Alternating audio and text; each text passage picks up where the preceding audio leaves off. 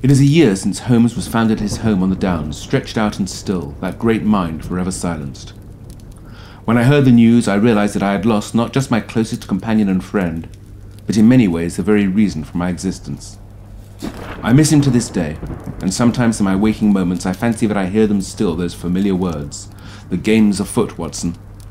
But they serve only to remind me that I will never again plunge into the darkness and swirling fog of Baker Street with my trusty service revolver in my hand.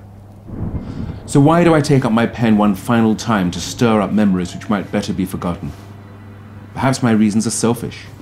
It could be that, like so many old men with their lives behind them, I am seeking some sort of solace. But there is another reason too. The events which I am about to describe were simply too monstrous, too shocking to appear in print. They still are. It is no exaggeration to suggest that they would tear apart the entire fabric of society, and this is something I cannot risk. When I am done, I will have this manuscript packed up and give instructions that for 100 years the packet must not be opened.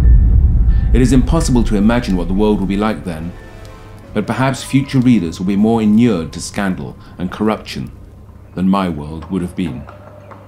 To them, I bequeath one last portrait of Sherlock Holmes, and a perspective that has not been seen before. I see it now, the glow of the lamp behind the glass, and the 17 steps beckoning me up from the street.